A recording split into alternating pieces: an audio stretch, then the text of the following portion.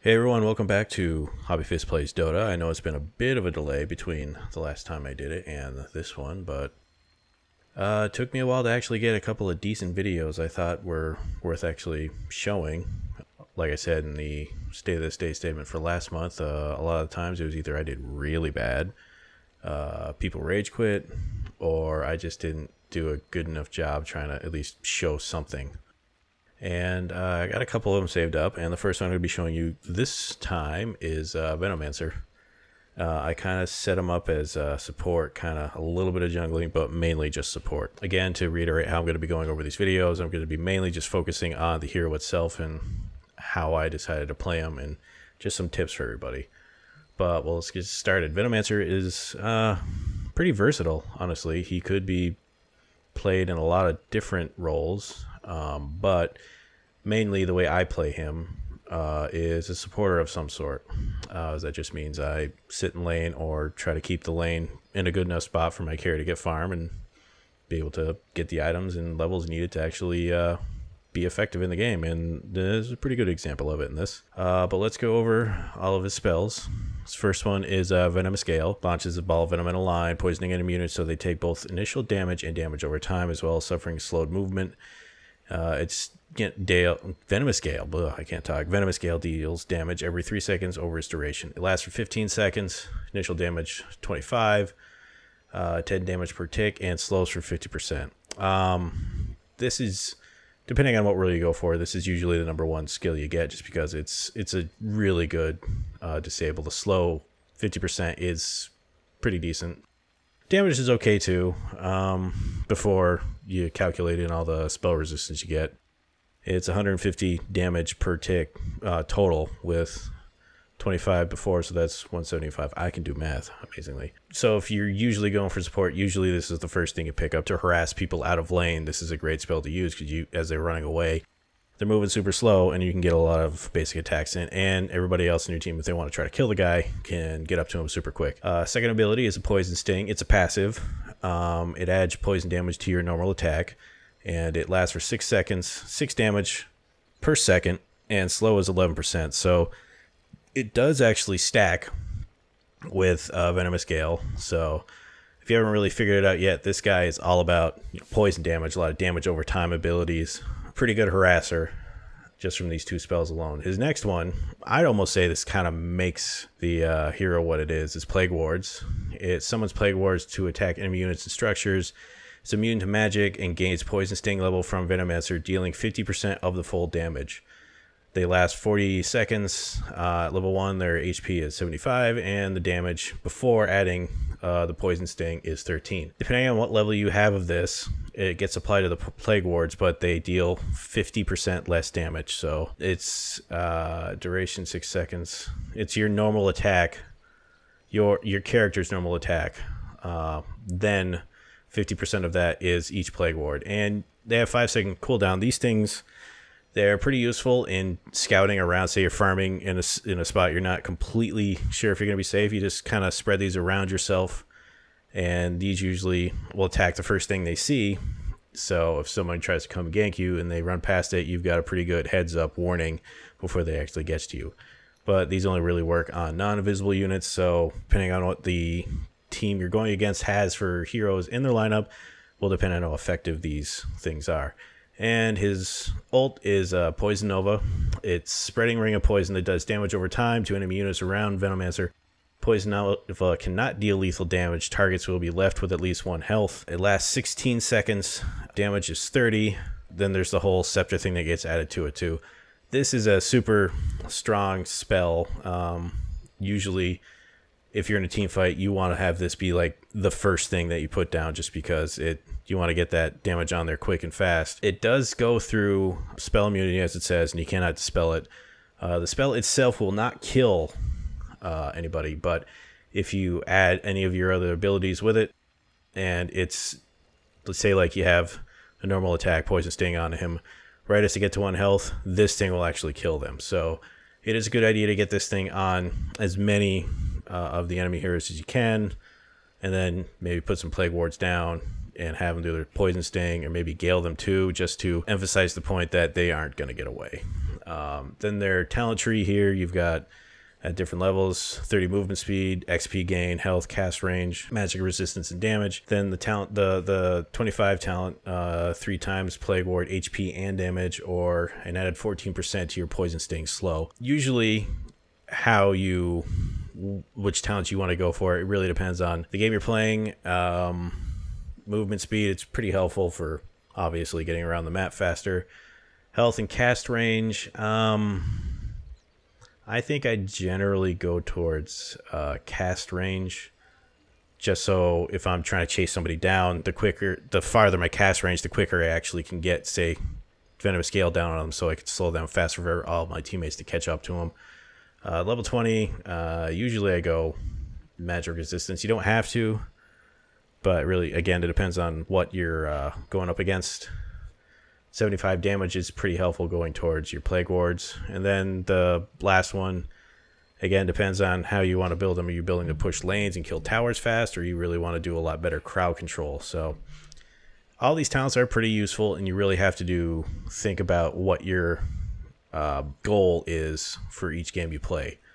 So there's no real basic idea what ones you should go for over other ones. There are websites like, I think it's Dota Buff, that usually shows percentage of, okay, X amount of people who play this hero pick this talent over the other one.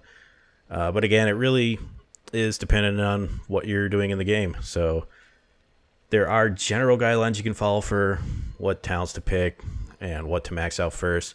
But it really depends on what you're planning on doing in the game. Are you going to be a support?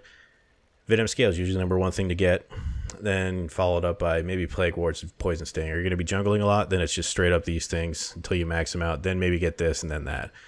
Again, it's a pretty versatile hero. It really depends on what you want to do with Venomancer in the game. So again, really depends on what you want to do. I don't know how many more times I can say that one line over and over again before I finally shut up and just show you. Ooh, I apparently... Oh, that's treasure. I thought I had this. I don't. Again, I really wish they actually fixed this bug that actually show the hero's the model in the screen, but it doesn't. So that's enough babbling now. Let's get into this game. Again, I was playing support in this one.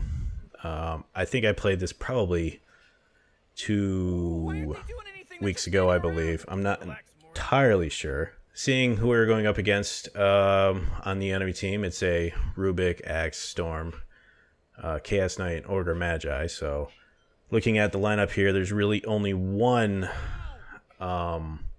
here that probably would be in the off lane, and that's probably going to be Axe. And we ended up doing a tri-lane bottom, which meant that it was me, Dazzle, and we were also supporting Sniper. So you have to bring these things into consideration when you're going out to lane. Who are you going to be going up against, and how you should, and who you're supporting. Sniper himself, he's a super non-momal carry. He doesn't have any escape whatsoever. So you have to take that into mind when you're supporting him, that you can't really leave him alone for the game to start, because Axe would just run up there, get right in his face, and would just start pounding on him and force him out of lane. The items I picked up, this was a pretty good idea to get, because as we'll see in the lane here, we saw that Axe actually has a ward. So I brought this out to stop him from being able to block the camp that he put the ward down on. Which this ward here, if I put alt, yeah, it's right in that square to stop that camp from spawning. So I brought this with me. So if I go out there after I'm sitting here trying to block the creep. So again, if you remember from the, I think it was the Underlord video, you want to block the creep camps to keep the creep equilibrium closer to your tower. He blocked about as good as well as we did, but also the creeps on his side do move a lot slower, so it's a pretty good. It's far enough away that he won't be able to actually get any farm. I'm being a little distracted. Someone's trying to do laundry. It's not important. Anyway, So we know that the lineup we have going to support our carry here is our 2 range guys against Axe, and I know that I should be out here as best I can. My whole job is just to make sure he cannot get any farm or any levels. So I'm just making sure I harass him away from EXP range. And then you see that slow. See how slow he's going? That's also combined with his poison sting. It does a bit of a slow too. Level 1, 33. So look how much just 2 spells did to his health. Even with a little bit of regen, he's pretty much down to 50% health.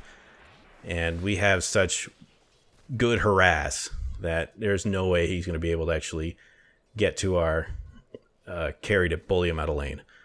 So at this point, the other thing you want to do is to make sure that you keep all the creeps as close to your tower as possible. And that means you got to pull the jungle creep camps to pull aggro out of pull your creeps aggro out of the way, so the enemy's creep wave can actually get close to your tower to help your guy farm more. And again, he knew that there was no way he was getting away from this, so he had to teleport away.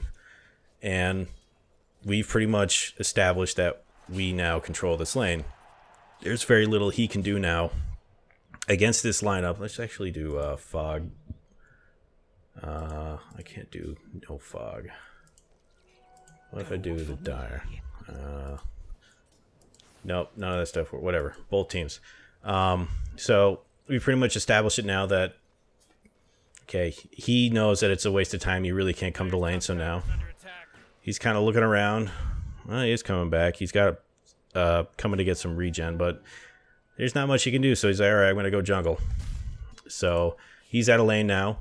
We can now keep stacking these camps, because if you remember from the previous, I don't know if I mentioned in the previous video, if you got to pull the jungle, whatever creeps are in this camp here, if you can pull them out of these yellow boxes so that they're all out of this yellow box before it hits, I think it's every minute, you'll get a whole other jungle camp to spawn. So as a good tip to know when to pull this camp is when the creep wave is just at your tower down here. That way you know, okay, once it crosses that, you just go over there, aggro these guys, bring them over to lane, go just enough out in the lane so that they'll attack you and draw these guys aggro. And at this point, I'm just putting my wards down, trying to clear this camp. It's a huge stack. It's real hard to actually clear these many creeps this early into the game. But the whole point is just making sure that the creep wave dies. I can keep him safely underneath our tower to farm, while he can't really get any farther down here because he knows that Dazzle and Dazzle and me, I don't know proper English, he can't really get in a lane because he'll instantly get harassed out. But now he's in lane now. He's now 1 level below our carry, so our carry now can just, he's got some more damage, more health. He can sit here and watch what he's doing. He's just pinging him. He can't stay in lane. He's got to leave, and the sniper's doing well enough. Yep. So you can see how all of this stuff can start snowballing, where if you establish your carry getting way more farm, and you block the offlaner from the other team out of your lane, you'll have less levels, less farm. So when you get to about this point, I was like, okay, I feel safe now knowing that he's level 5. He's now level 3. He could probably be even lower if I wanted to stay dedicated to just straight up keeping him out of lane. But I felt, okay, he's got enough of a level advantage now that he can bully him out of lane himself. So now I'm going to try to go into jungle and get myself a little bit of EXP and farm. So this is kind of the same way you would do Veno jungle. I'm not the greatest jungler with Venomancer. It kind of got the jungle kind of got a balance and EXP change to it a few patches ago, so a lot of heroes that you would jungle with before aren't as viable now as they used to be. But he still does a decent enough job. I just made sure I was out of the lane. I Another advantage to being out of the lane is he's going to get all the XP himself. And look, now he's 3 levels ahead of him. And he can just do this to him now because I've sat here and established that Axe is now way too low to come in a lane to do anything against our sniper. Where generally, if I didn't do any of this stuff beforehand, Axe would actually be able to, say it was the same level as him, he would actually be able to come right into lane and just harass him out of lane. But since me and Dazzle were smart enough to establish right off the bat, okay, we're going to make sure there's nothing he can do in this lane. All that work we did to start with is now going to start snowballing towards actually having our sniper get the levels, get the gold, get the farm, do well enough that he doesn't need to be as babysitted as he used to be. We can all kind of, okay, he's fine by himself. Now it's time to go and farm a bit. So we have a bit of a delay because Rubik DC'd. I've already spoiled how much more time left in this video. Let's just jump ahead 10 seconds. All right, he's back now. After making sure that I did everything I just talked about, I'm going to the jungle, and as you can see, the wards now have the poison sting damage on top of the, let's go to free camera. My damage is 47. These things do 50% of that or whatever.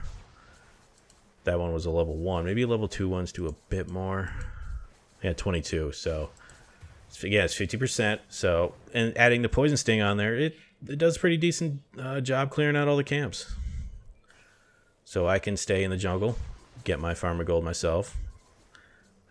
Dazzle now is moved down to lane here. I don't know how he actually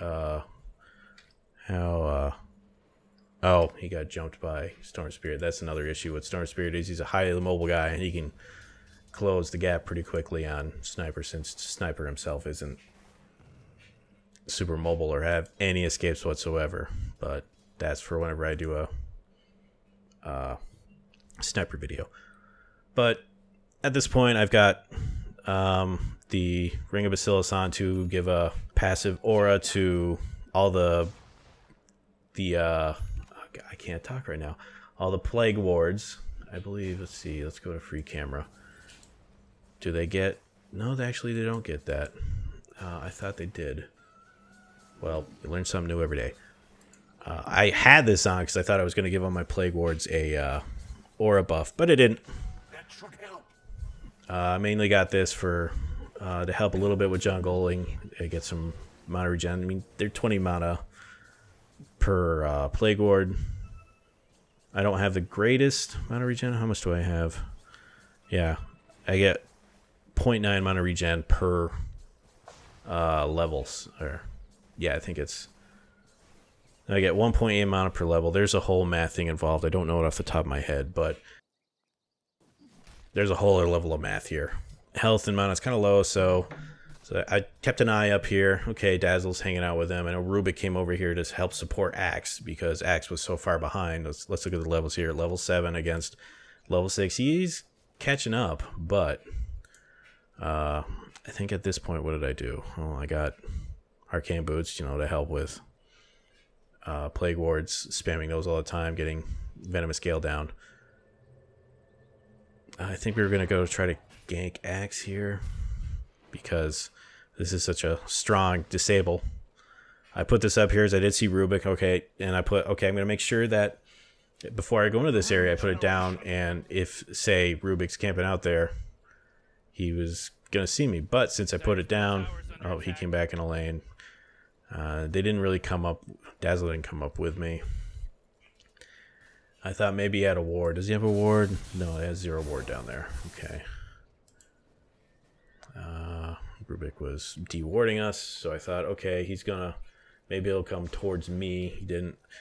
That's another thing you do to help close the distance too, is you can put a plague ward down and he'll put a poison sting, and that does 11% slow. Yeah, it's a bit of a slow. Over a long enough period of time, you'll be able to actually close the distance. Then you can land this on them, and then either you can kill him or your team can kill him. So my plague wards are so great. They're good for scouting. They're good for initiating because they put that poison sting slow on. I mean, it's only 14% to start with, but say you got that talent tree at 25, 14 and 14, that's 28. It's noticeable. It's definitely going to be slow enough where if you don't have a force staff or anything, it's nothing to sneeze at. You'll get you pretty close. So I went to go jungle a bit more, and then I saw that. Oh, does he have any? Let's see. Oh, he is super low on mana, but he's totally dead because I put the Gale on him, slowed him down.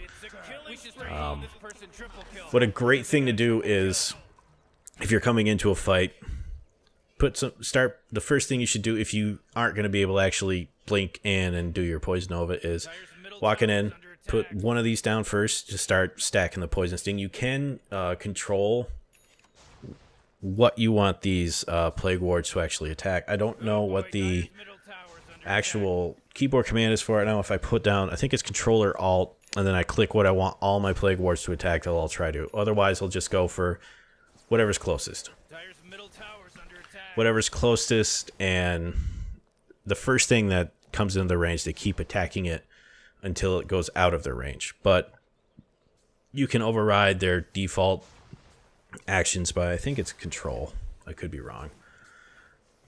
But again, after went down to help our attempted gank on the bottom lane, go straight back to farming. These two camps here, it's pretty good for positioning your plague wards to be able to attack them the second they come in range, and usually they can get off an attack or two before they get back to their camp, so you can re-aggro them and then they'll come back into attack. There's a couple of different sections. I'm going now. What am I doing? I went Glimmer Cave because I think I had a... Oh, what was this? Oh, he totally saw that ward down because they had a ward there, so that was pretty obvious. You would not have jumped down there if you didn't have vision. So I went ahead and bought some more sentries because I felt, why the hell would he jump over there if he didn't have any vision of me? I don't know why I went straight down to the bottom tower here. Maybe I thought I was going to get jumped because he was... Storm Spear went on me, but I don't know. I probably could have went closer towards Sniper to completely protect him, but I didn't. I always want to carry at least one teleport scroll to start with in a game for, say, maybe I could have got up there and helped save any of these people. You don't want to buy... I put that down because he totally saw me. I did not see it until right now. But I put it up there, put the Plague Ward, because they will attack wards if they see them, because, again, it's the first thing they see, they attack. But back to the teleport thing, pretty good thing I heard was it is good to carry one, but you don't want to do more than that, because money is pretty important in the game to start with. That carry more than that, you are wasting a lot of money if you buy two of those. So he came right in my face, and I went, okay, throw that down. I think I did land it on him. Yes, I did. So, see, it's taken for 30 damage, and it lasts a pretty long time, but it's definitely not going to kill him. It's a good thing to throw down at the beginning of the fight, just to start the damage anybody. If they have blink daggers, it will disable their blink daggers and for the entire duration. He dove way too far. But I was able to actually land that on two guys and slowed down one. As I retreated, I should probably throw down more Plague Wards. Yep. Just so if they want to chase us, we have so much anti-initiation, I guess you could call it, with his shrapnel. These, they have to walk through them all. They get hit with the poison stings. It really punishes them if they don't have any way to quickly close the gap. Like, he does, but you run out of mana super fast. He has a reality rift, but he's got to be in range, and if you keep slowing him, he's not going to be in range. This is good too. We know he was up here, so you throw those Plague Wards out up there to scout the area, so it's easier to find people hiding in the woods up there. It's a really great spell. It's one of the reasons why he's probably one of my most favorite heroes to play in the game. A thing you'll notice when you play these games long enough is you're going to find at least one. More likely, you're going to find 3 or so heroes that you just somehow click with. You just watch you see their abilities, and like, yeah, this makes sense to me. He's a real fun hero to play. Every one of his abilities. Oh, I can understand this. I know how this works. Who am I focusing on? Oh. I don't know what I was doing. Oh, I guess I was just like, oh, this is fun to watch. And then I was process of walking from lane, as I did teleport, I guess, back from up here. Maybe that wasn't a good idea. So I am going for a Glimmer Cape to help protect. Again, I probably maybe should have got another mobility item fast, because this is one of the drawbacks with Veno is, sure, he's got all these great slows, but he really has no way to escape anybody initiating on him. As soon as like these guys get on me, I mean, I could slow down, try running away, but once all the heroes jump on me, there's very little I can do to get away. So you have to buy items to compensate that. And one of the first items you can get is either a blink dagger. You can also get a force staff, but I opted for a cloak because it was going to help protect anybody who was going to jump on us, that I could invis people. But as you see, I'm throwing these plague wards down to help chase and keep anybody from getting away. I'm also trying to be super careful that I don't give away any of my really... If I gave away Poison Over, that probably would have been real bad. Instead, I ended up giving away Plague Ward, which is just as bad itself, because now we can start kind of helping fight us. Helping us fight to actually clear this lane, but we're eventually going to do it just because Sniper. So you got such a great start to begin with. You got super levels, decent farm, and he is outside the tower's range, and you can just snipe away. Let's see what his... he's right up there with our mid laner for levels. So I'm here again trying to protect him, but he stayed way too long.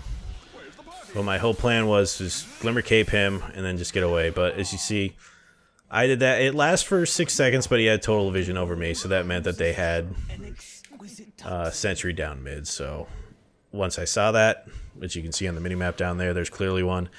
So I was like, oh, okay, they definitely have something mid. So I just know that next time I come back alive, I have to get rid of that. So after I got Glimmer Cape, I think I went straight for Veil of Discord. Let me see this item up. The whole point of Veil of Discord is it increases the amount of magic damage anybody takes. And since this is magic, you either blink in and cast your Poison Nova, and then you can do Veil of Discord, because you don't need to put the Veil down first and then do the damage. It will actually start taking damage. It'll do the amp damage even though they already have the spell cast on them. As you can see again, I put the poison... where's my mouse? I put the Plague Wards down. They were slowing Storm Spirit as he was trying to get away. It was doing 13% slow. Eventually it was going to catch up, and we would have been able to kill him, but he got within tower range, so he backed off. And then I remembered, oh, there it is. And then my ward was right there. Started attacking, but it died, so I went and took care of it. What did I go here? XP gain, I guess. I didn't feel confident enough in the amount of EXP I was getting, and I saw they were jumping on him, and that's why I'm just sitting here in the back, making sure I'm not in range of getting hit, making sure to protect the carries, and if they try to jump on him, I can make them invis and kind of buy him more time. All the same time putting down Plague Wards, stopping, say, if he had a blink, which he does, it's going to stop any damage you do to him, even counting your Plague Wards, is going to stop him from being able to blink. And again, they got close enough, and I'm noticing I'm saying again a lot. They were getting close enough that I felt, okay, 2 or 3 of them are close enough, I'm going to pop this on. So if they want to keep chasing after my carry, they're going to get super punished for it.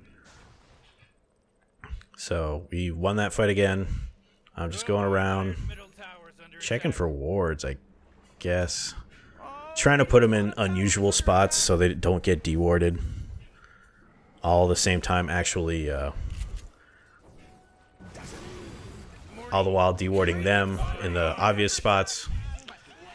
So you always want to check that in usually pup games, is check the obvious ward spots. Eventually they'll smarten up and not put them in the obvious spots, but until then, just ward the obvious spots, or deward the obvious spots, but put your wards where they'll still get decent coverage, and it won't be as obvious. Again, they're jumping on our carry. I'm going to throw these down to keep him invisible. Dazzle's doing the same thing to keep him alive, so isn't OD. I'll go over their spells when I actually do them, but I'm just making sure my whole job is to keep carries alive, or anybody who is close to actually taking any damage. And now they jumped on him. We really had our team comp really good at answers for all their initiation. Say Axe jumps in and taunts somebody, either I can... well, all I can really do is Glimmer Cape, but it doesn't matter because they're going to automatically attack him. He's got a way of keeping it from actually taking any damage by... it's a banish, basically. And then this guy has an ability to keep them from dying for a short amount of time. Granted, his ult actually goes through that spell, but I'll explain that when I actually do a Dazzle video. But for now, I'm finishing up the Veil. I don't have great money. I'm just pinging out the invis. Actually, I do take it. I feel like they're all up. Maybe I can try to scout someone to kill. But after we push mid, they probably won't go back into the lane we just left, since we both have these two lanes here. I came out behind. I felt maybe someone tried to get behind the, and he did try to get behind the tower, and I just fucking whiffed that so badly. And then he tried to jump on me, invis myself, he banished me, but I'm going to Nova the second I come out, and then I have to make sure... Oh, he did steal that spell. Yeah, he did the, whatever that thing's called. And that, oh, I put that. He couldn't do his ult on me, so now I'm just making sure I have enough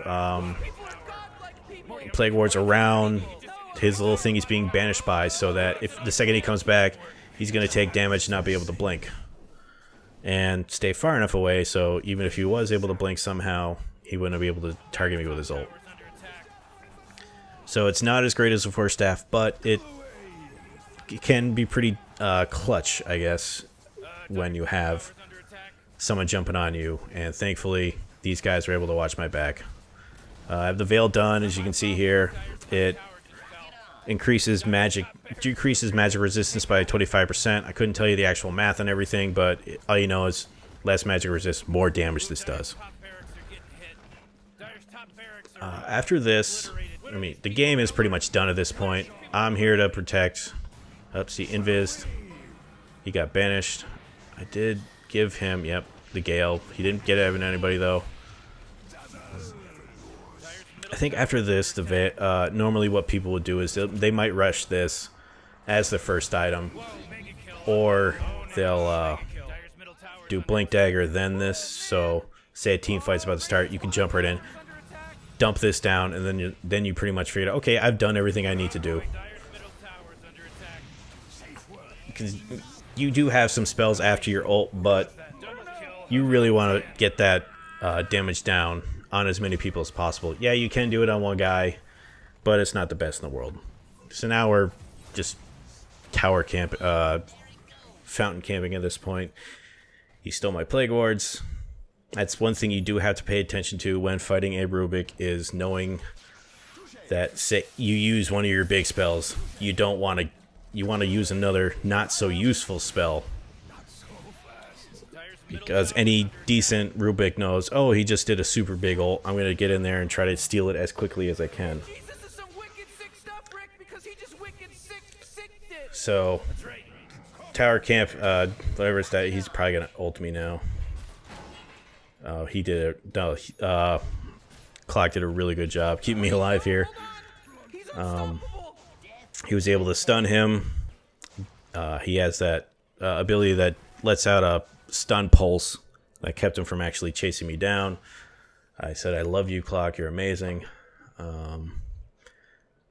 So I have the Veil. I've never bothered sending it out to me yet. Other items I'd probably get. 4 staff, definitely, because mobility is a super important thing on this hero. Especially against invis, heroes know what they're doing. If you don't have detection, they're right on you, and they slow you. You need to be able to escape as fast as possible. That's one of his counters, or also, as I said, one of his weaknesses, but also a counter is anybody who can close distance super fast. Anti-Mage is pretty good for that, because he can blink around everywhere, so can Queen of Pain. Or anybody who can pretty much lock me down without actually giving me a chance to leave. I did hit him with the stun, and I have low health, and he's trying to go on me. I did get the poison off, and he might have died when he teleported, but I'm not sure. We just were really fortunate in that every time they did try to jump us, there was always at least 2 or 3 of us around to cover our backs. And as you can see, we were able to give him a strong enough start to begin with that he was able to get all these items farmed safe. It's real important when you start the game that you're able to protect your carry. That's your whole job. Support is to support. And you have to be able to establish your team in your lane over theirs. And if I just left Sniper to go against Axe, Axe would have just dominated that lane. But since Dazzle and I were able to stay in the lane and protect him, keep him from harm, there's nothing they could do. It's pretty textbook. There's probably way better examples of it, but he did a pretty good job. Dazzle and I don't have to say that he stole Gale from me.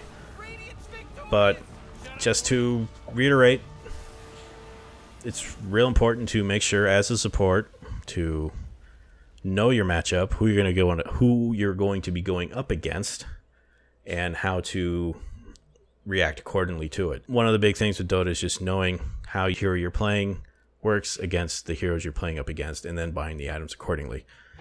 But this has been a hopefully informative video on at least how to play Venom support and what you have to do to start the games to make sure you can give your carry as good of a start as possible. This is Greg again for Hobbyfist. Thank you all for watching.